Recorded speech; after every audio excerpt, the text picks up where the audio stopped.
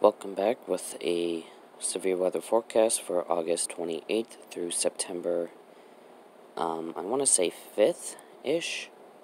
So starting with today with tornado, wind, well, gonna skip wind, go to hail, and then back to wind. Looks like mostly just New Mexico, maybe some Oklahoma, Colorado, and Texas. For severe weather today, flooding would be a greater risk. Day 2, probabilistic.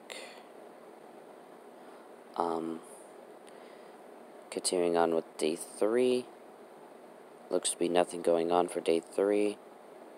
And then the 4 to 8 day, yeah, it goes to the 5th.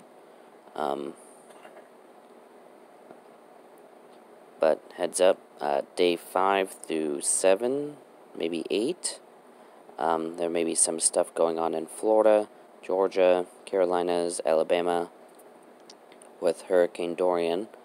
So yeah, with that, that's it. Stay safe. See you in the next video.